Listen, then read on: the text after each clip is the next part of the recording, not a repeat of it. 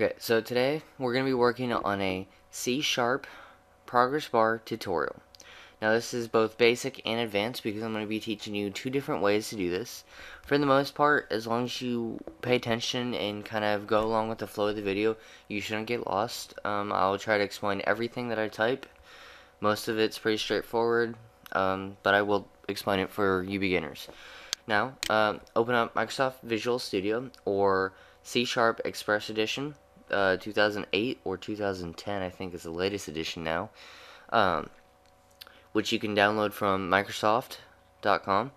And for DreamSpark people, you can download a free copy of Microsoft Visual Studio, I believe. You just have to have student credentials, like you're going to college or something like that, so that you can prove that you're going to use it for a good cause, not a legal cause, of course. Now, basically, back on the project, you're going to want to create a new project, go to Visual C# right here, and then go to Windows Form Application.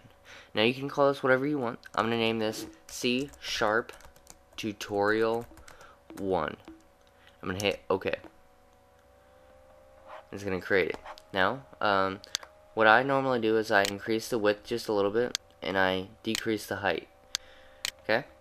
You don't have to do that, but that's my that's what I prefer.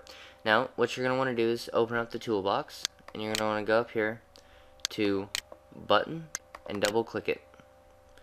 Then you're going to want to drag it down to the bottom, and you're going to want to open up the toolbox again and come down here to Progress Bar and double click it. And then you're just going to want to set this up to how you think it looks best. I can't tell you how it's going to look best, so just kind of set it up that way.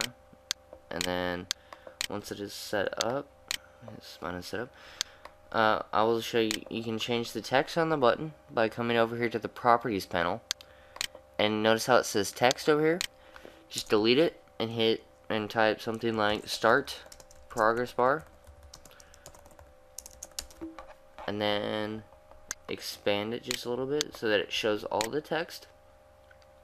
And we're going to double click on the button, and then what we're going to want to do is progress bar dot minimum equals 0 semicolon, enter, and then you're going to want to type progress bar 1 dot maximum equals 100. Now basically the minimum and the maximum. The minimum is the least amount that a progress bar can hit. Now we don't want it. 0 is 0. You're not going to have a negative 20 on the progress bar. It's not even going to show. So there's no point. Always make your minimum 0. Now the maximum is how far it's gonna need to go until it hits the end of the progress bar. Now in this case it's gonna have to go 100, whatever it runs on, 100 little progress markers. There's really no specific name for it. Now what you're gonna want to do is progress bar dot step equals 1 semicolon, and then enter progress bar dot perform step open parentheses close parentheses semicolon. Now basically what the step is it tells it about how many times, or tells it every time you click the button, it's going to perform 1 step. Now it needs to perform 100 steps to reach the end, which means you're going to have to click the button 100 times. That is a lot, I know. And then progress bar 1 dot perform step basically tells the computer to run this little script that we've written. So we're going to hit debug and come up here.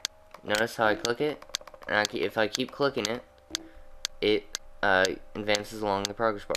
Well, man, that sure is taking a long time, isn't it? I wouldn't want to sit there. Now, come down here and go to the step and change this to 10. And then we're going to hit debug again. And we're going to hit it. And look, it's adding 4 each time instead of just 1. So it makes it go by a lot faster. Now, this is a rather basic method. Really, the only uses I could think of is for like a form, and you want to show a person about how far they've gotten through it so far. I mean, that's a very good use. You create a form, they start at the beginning, and each time, say you have 10 parts to the form, well, it adds 10 steps to it. Or it goes 10 steps each time, every time you click the next part of the form. So, I mean, that very well could be a great use for it. Now, the second way is by adding a timer to it. And basically, every interval, every tick or interval, it's going to progress the progress bar. So what we're going to do is open up the toolbox, and come down here to the timer button, or timer object. And we're going to double click it. We're going to left click on it. We're going to come over here to the properties menu. Now basically an interval is every time it makes a tick, basically. And there are 1,000 milliseconds in a second. So right now it is doing 1/10 of a second is every tick. Well, I'm going to change it to 1,000 so that it's every second. Now enabled basically means the timer is going to be off until you start it. So what we're going to want to do is we're going to come over here to the button, and we're going to make sure we're in it, and we're going to highlight all this and delete it. We don't need it anymore for right now. And we're going to type timer1 dot enabled equals true semicolon, and we're going to come back to the form1.cs design, and we're going to want to double click on timer1. Now this code is going to look very familiar because it is. It's almost like it is the exact same code. We're going to type progress bar 1 dot minimum